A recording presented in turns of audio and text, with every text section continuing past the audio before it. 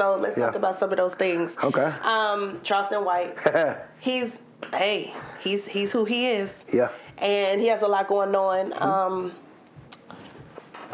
You just interviewed him. Mm-hmm. Overall opinion of him. What do you think? You've met him. I never met the guy. Charleston White, the character, is extremely abrasive, confrontational.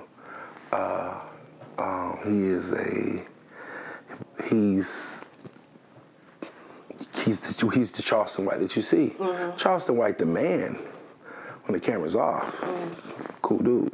Yeah. And he's told people he's playing a character. He's Dolomite. Yeah. That's what he is. He's playing a character. I understand it.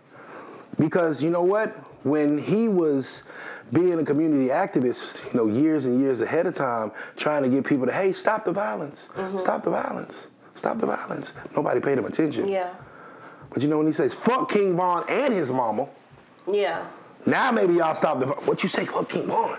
Yeah. And so when he gets your attention, okay, now that I have your attention, let me educate you with something. Mm-hmm. So, it's like shooting a flare up in the air. That's what he does. He shoots a flare up in the air, and when everybody looks, now it's a message.